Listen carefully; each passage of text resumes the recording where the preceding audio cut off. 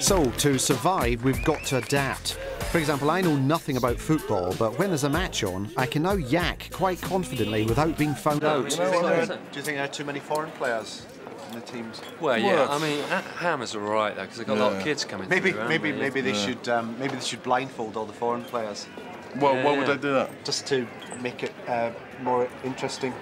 Oh no! God, that was really sore. That was really sore. No, he's not giving a penalty, is he? No, that's fair enough. He come in from behind. Come on, look what he's doing now. That's like one of those performances that would get nominated for Best Supporting Actor in the BAFTA Awards. Why don't they all do 4-4-2? Well, the thing is, even the Brazilian team play 4-4-2. Yeah. Because the whole point about it is, if you've got the players who are skillful enough, it doesn't matter. Yeah, it doesn't matter because they can kick it anywhere. They know how. You know, they're so skillful. They can do all that and they can kick it anywhere. Yeah. So you can put them anywhere. Well, it's sort of that, but I mean, it's more of it. You can put them all in the middle, but they'll know where to go. No, it's you know what I mean? So as where... soon as the whistle's gone, they can all sort of spread out, and some of them can hide. And but they stick 4-4-2. It's just where keep it there. I mean, I can't kick a ball, which is why the last thing I want to be near when I'm out running in the park is a football match. If the ball comes out, they'll want me to kick it back in, which is why I've trained myself to run as fast as possible away from the game. It was the same for Sebastian Coe.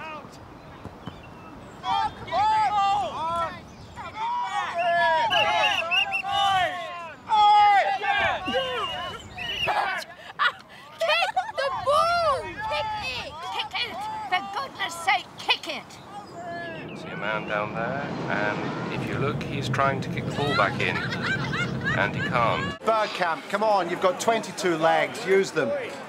There's so many foreign players now that at half-time, instead of having oranges, they will have snails and tapas. United! United!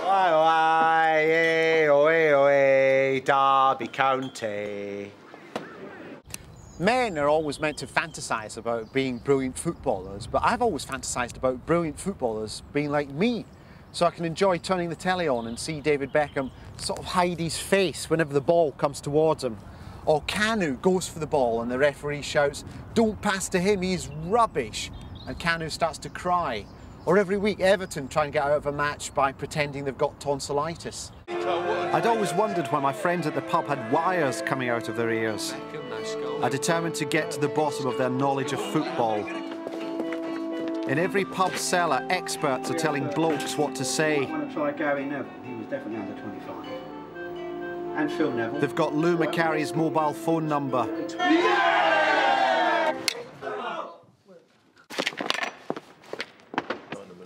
What's the latest? What's happening? I think it's 1-something, isn't it? 1-something. For who? For Arsenal, England, one of the two. Yeah. Arsenal versus England. Figo, do you think he's overpriced?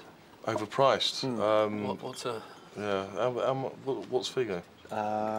It's, I don't know. it's washing I think stuff. they paid £1,000 for him or something. £1,000? Yeah. Wow. For God, that's a lot of money. Yeah. How long do they have? Yeah. And they can keep him. 70, please. I'm happy now. Now I know we're all the same. We're all twads.